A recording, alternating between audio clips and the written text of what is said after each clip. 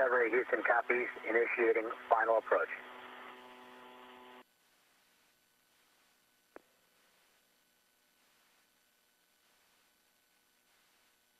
Welcome to the space station, Discovery. We're glad you're here. The shuttle crew is still working through their hatch opening procedure on the other side. Docking of Space Shuttle Discovery again occurring at 4:19 p.m. Central Time.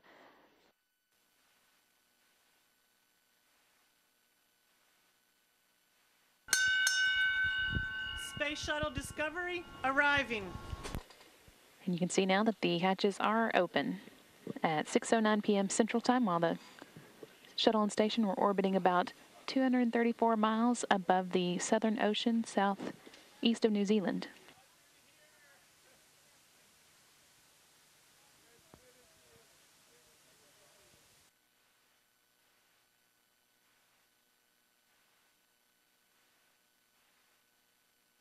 We got a lot of work to do. We're looking forward to it, but this is a very special moment, so thanks for having us aboard.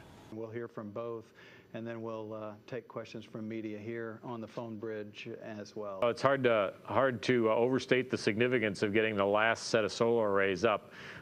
It's going to give us all sorts of power to do the science that the station was designed for.